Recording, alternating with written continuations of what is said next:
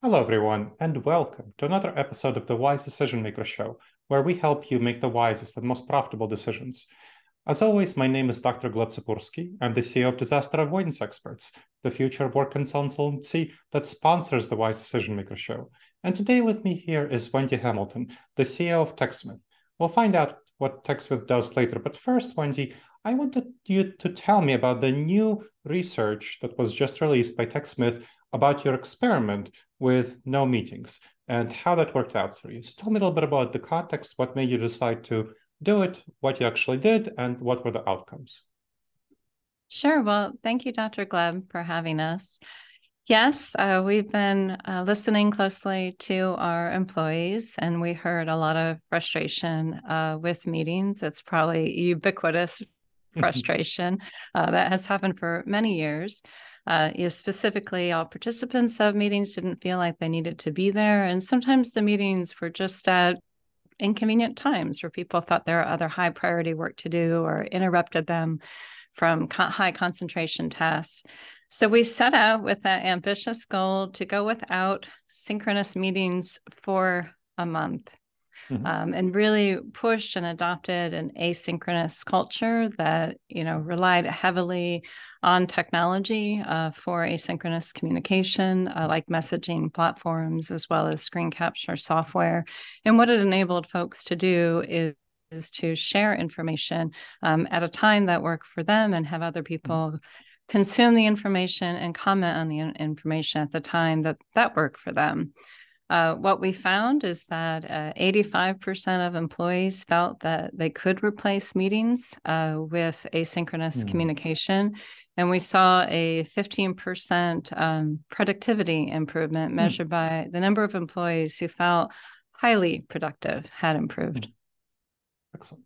Now, tell me a little bit about the kind of challenges that managers faced with the lack of meetings. I can imagine consulted for many, many companies on managing hybrid work, remote work, in-office work, and managers are usually the ones who want meetings more than the employees. So what has been the experience of managers and how have they navigated these challenges? Sure. Well, what is important to clarify is nobody does these experiments expecting never to have a meeting again or no meetings are valuable. Really, the most important part is to be more deliberate and intentional for both management and employees about why they're having meetings and what they seek to gain from them. And we also put a lot of emphasis on discussion of what the exceptions should be, and we wanted to learn from that. Certainly we learned, and managers will tell you, if there's anything that needs to be discussed that's emotional or intense, don't try to do that asynchronously. Have a synchronous meeting, even better, a live in-person meeting. If there's anything where you're really trying to rally a high energy brainstorm and really a riff and get that going, that's also a situation where our managers really feel they can do better work with synchronous meetings, especially in-person meetings. Now, for other organizations that are thinking of, oh, maybe I want to try this out, how did you prepare for this month of experiment? Sure. Well, our definition of experimentation is you have a hypothesis that you're testing. You gather data before that hypothesis and after that hypothesis. And also you should embrace failure. There's no such thing as failure. You want to put people in the mindset that it's about learning and continuous improvement. We're a high experimental culture. It's been a big part of our culture. But for organizations who aren't, there needs to be a lot of socialization about what you're really trying to achieve and what good looks like for a particular experiment. The good is always learning. Definitely. That's a very important part of experiments. Now, what has TechSmith learned? How will TechSmith be different after this experiment? I would say that I would have told you, maybe my own ego bias is we didn't have a lot of unnecessary meetings. We're not a huge top-down management culture. It wasn't something management had to change. However, like I said, 85% of employees felt they could reduce the number of meetings. So we learned something, and what we've really learned is giving employees more tools to make good decisions about having meetings, and also give them ways to communicate, to inspire, to gather feedback, to inform without the need for a meeting. It's very easy for people to simply record a PowerPoint, even with their webcam and their face and their emotion with that voiceover, and share that and allow people time to really consume that information. Maybe some people consume it at twice the speed. Some people listen to it over and over again, before they comment on it, and then gather all that feedback in one place. What you need to do is enable people to try things different ways. That's how we think about this, as opposed to a top-down management change. We're enabling staff to see what works for them, and we think it works better. Now, when I think about this experiment, reducing meetings, it seems that this will facilitate more distributed teams and more teams working remotely, maybe in a hybrid mentality. What's your perspective on that? Well, part of why we did this is we are a hybrid shop. We have a Flex 20 work benefit. So right now, as part of continuing experimentation, we ask employees to come into the office just about 20% of the time. That's about our standard work practice. And this is after going remote suddenly in 2020, which we weren't prepared for, but we survived and certainly made some mistakes along the way. We've only been hybrid since building our new office and moving in October of last year, so not very long.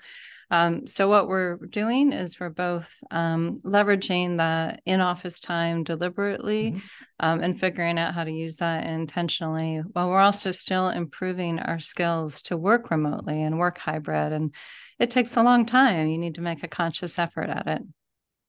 It definitely does. Like I said, I helped 21 companies by now transition, figuring out their long-term hybrid work arrangements. And about 1 day a week in the office is what I find most companies that I help adopt, because that's enough for team collaboration, cohesion, those more intense conversations. That's the best thing to do in the office.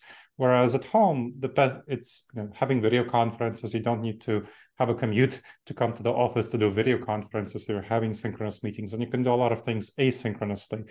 Email, the screen capture, and so on. And of course, just your own individual focused work. So the large majority of the time that workers are working is spent at home in order to maximize productivity and engagement and retention. So how did you come to the Flex 20 yourself? I'm curious. Well, we started by listening to the employees and what arrangement they thought would make sense. 1 day a week, 2 days a week is the most common response when we ask, what do you think your team needs? What do you think the company needs as a whole?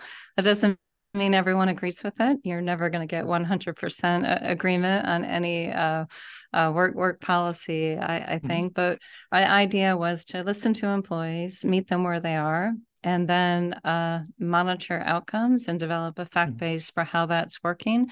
And everything's an experiment, including our Flex 20 policy and a few other things that we're doing. And we'll learn from it, and we'll grow, and we'll iterate as we need to. Tell me a little bit more about your perspective on hybrid work and remote work more broadly. You've seen a number of companies right now trying to force employees back to the office, and you're clearly not doing that. You're kind of taking the opposite approach. You're listening to employees, as opposed to, let's say, Bob Iger coming into Disney and saying, very from a top-down perspective, ignoring what employees want and saying, I want everyone back in the office for 4 days a week. Or Elon Musk doing the same sort of things, leading from what they intuitively feel is the right thing, rather than starting with the employees, which I always do when I consult. We do a survey and some focus groups to see what employees want. And you're taking that approach. So what do you think is the difference between your approach? Why are you taking this approach of listening to employees versus others who are taking more of an authoritarian approach? Well, gosh, I really hate to try and comment on any particular CEO. I'm asking you to comment on the approach difference. You're more listening to employees. Others clearly are not. I mean, it's just the approach. Yeah. I would say I feel that the way flexible work is often discussed in the press. It's either the proletariat rising above their domineering, boomer, out of touch boss, only to, I don't know, quiet, quick, and overwork, right? Overemployed, I guess is the term. Or the CEO is weaponizing return to office, maybe for some sort of loyalty test or some sort of crafty payroll cost saving exercise. I'm not sure. What I will say, it's complicated.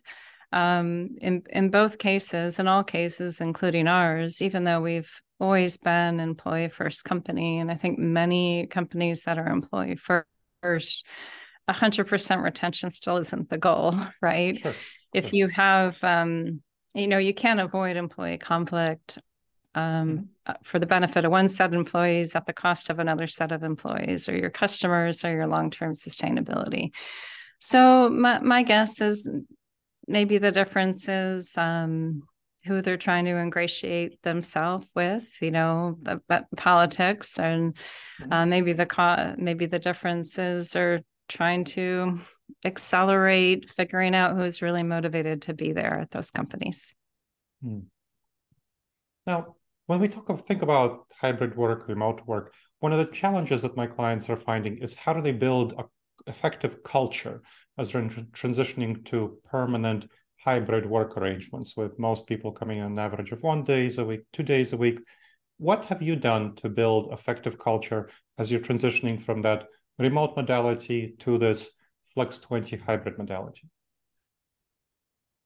Sure. I think that's a great question. I think a lot about, and we think a lot about, what type of culture creates long-term sustainable performance, not just short-term, productivity statistics, but really what will make teams successful long-term.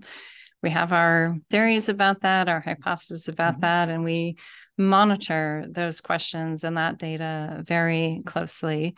We saw, for instance, when we looked at different cohorts of employees, that unfortunately the employees that were hired full remote at the beginning of the COVID had some indicators that were concerns for us. Their relationships outside of their immediate team were not as strong. They indicated they didn't necessarily have mentors or relationships with senior manager, or relationships outside their department, or best friends at work, or didn't have fun at work. Those are all, warning signs for us. Sure. So what we're really doing is, some of this can be addressed remote, and we're learning about how to do that. So the first 5 minutes of Zoom meeting, we try to make social time, and fun time as an instance. We're doing a virtual escape room this month, so we're trying to look for alternative social practices that can be done virtually. But we're also really trying to consciously leverage that little bit of in-office time where perhaps it's a little bit easier to create energy or create fun, or to, even now, I feel a little bit like a psychopath, Dr. Gleb, because I can't look you in the eye, right? It's sort of hard. We're figuring out how to do that. It's sort of hard to feel like you're making that connection. Sure. Is really leverage that time. Don't have people come in the office to have their earphones on all day. Like create, we do free lunches and things like that to create those social opportunities. So we're trying to be intentional about building up those places that we think are a little weak in our culture. Excellent. And do you do any remote social activities? I'll give you an example of something I do with my clients, a couple of examples. One is a virtual water cooler. So any team of, let's say, 6 to 8 people, that rank and file team, that's the usual span of control. In there, they use Microsoft Teams or Slack, they create a channel for personal conversations. And every day they start the day by each person checking in at the start of their day as kind of the check-in, daily check-in on how they're feeling right now, what's been going on in their personal life recently, what they're planning to focus on at work that day, then an interesting fact about themselves or the world that other people on their team may not know. And then they respond to 3 other people. And throughout the rest of the day, they can chat in that personal channel, but that's their morning check-in. So that we find really helps teams communicate and collaborate and become more human to each other. So humanizing each other to each other. So that's very helpful. So that morning check-in. And then another thing we do is virtual co-working, where each day that for a hybrid team, let's say each day they're not coming to the office, or if there's some fully remote folks, each day they dial into a video conference call for about an hour to work on their individual tasks with members of their 6 to 8 people team. And so they start by sharing what they plan to work on. Then they turn off their microphones, they leave their speakers on, and video is optional. And then they work on their tasks. And as they come to a question, they have an idea, they have a problem they want to solve, they share that turn on their microphone and share that, and then they chat with their team members. Maybe they do a screen share or something like that to address it. And then they stop chatting and they go on to do their work. And at the end, everyone shares what they worked on during this period. So we find this is very motivating for people. They save their most annoying work for this period. It helps teams bond and helps people get into the organizational culture. It's especially helpful for those junior team members to build those ties and address those weakened bonds with each other, as well as to get on the job training. So immediate answering to questions. Do you do anything like that? Or do you think those might be helpful for you? I think those are fantastic ideas. We definitely have pods. We're organized into small, stable teams. Our whole company that have adopted some of those practices on their own, and they've been popular and spread through. So it wasn't uncommon for us even pre-COVID. We had a few full remote employees that they would join their in-person team online a significant part of the day and be there for each other. But what I really love about what you said is particularly the mentoring aspect of that. That is one of our biggest concerns of being hybrid. We're seeing a lot of new college grads, Gen Z grads, were an entry-level hire, promote from within, who want an in-office experience. And it's not a great in-office experience if no one else is in office but them, right? So we're trying to figure that out. And part of that is social and relationships and those matters, but part of it is real mentoring, real learning. And how do you do that quickly as possible, make sure people aren't stuck? So I really like that. We don't quite have the formal messaging check-in. We're a Slack shop, but we do have OT channels, what we call off-topic channels, and anybody is encouraged to create kind of an affiliate or interest channel. I'm in the electronic vehicles channel and the dogs channel. There's a cats channel. I'm not in that. So it's really, there's a travel channel, so people can share some of their personal experience and make jokes, and they can do that all day long if they need a little stress break. Nice. I would be in the cats channel. Now, what kind of technology do you think is going to be really important to facilitate hybrid work going forward? Oh gosh, you're asking a vendor that makes technology for hybrid work.